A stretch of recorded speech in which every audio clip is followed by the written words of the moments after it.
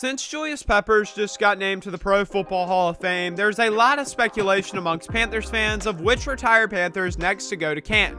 Well, it just so happens that Luke Kuechly comes up on the ballot for the first time in 2025. And let's just say, if you look at the other candidates on the ballot, I really like Luke's chances of being named a first ballot Hall of Famer.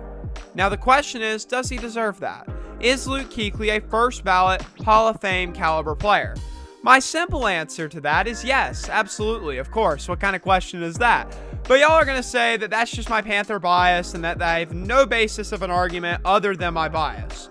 Well, hear me out. Let me give my numbers because I do have some numbers to help my case. Luke Kuechly played in the National Football League from 2012 to 2020.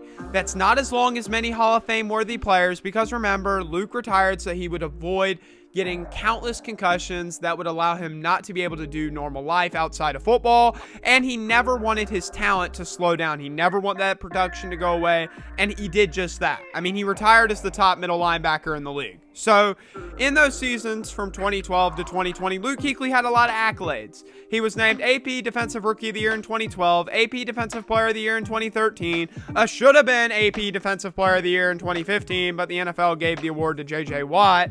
He was named to 7 Pro Bowls, 5 first-team All-Pros, 1,000 combined tackles, 12.5 sacks, 9 fumbles, 18 interceptions, a pick 6, countless pass breakups, and offensive reads. Like, seriously, Luke Kuechly would make a better offensive coordinator than a defensive coordinator. The way he knows an offensive scheme, it's like the best I've ever seen, and I've been watching the NFL since I was 5 years old.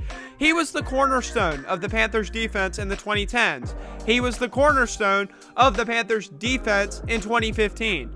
And he is a cornerstone of Panthers football. I do not know many defensive players that have made a bigger impact to a franchise than what Luke Kuechly was able to do to the Carolina Panthers defense. He was fantastic. These are first ballot Hall of Fame numbers. And Kuechly did all this through several concussions, several injuries. He was just that dominant. Yes, Clay Matthews is a great all-time linebacker who I loved watching as a kid, who also comes up for the Hall of Fame in 2025. But there is no way he comes close to Luke Kuechly. He just doesn't. If you asked 100 NFL players who really know the game, who's better, Clay Matthews or Luke Kuechly, I'd be willing to put a lot of money on over 95% would say Luke Kuechly. I would say 99, but I'm giving Clay Matthews a chance here. There is no doubt that Luke Kuechly will make the Hall of Fame someday. There isn't. I believe there shouldn't be a doubt that he's a first ballot Hall of Famer. I know there will be, but there absolutely shouldn't. Luke Kuechly is a different breed.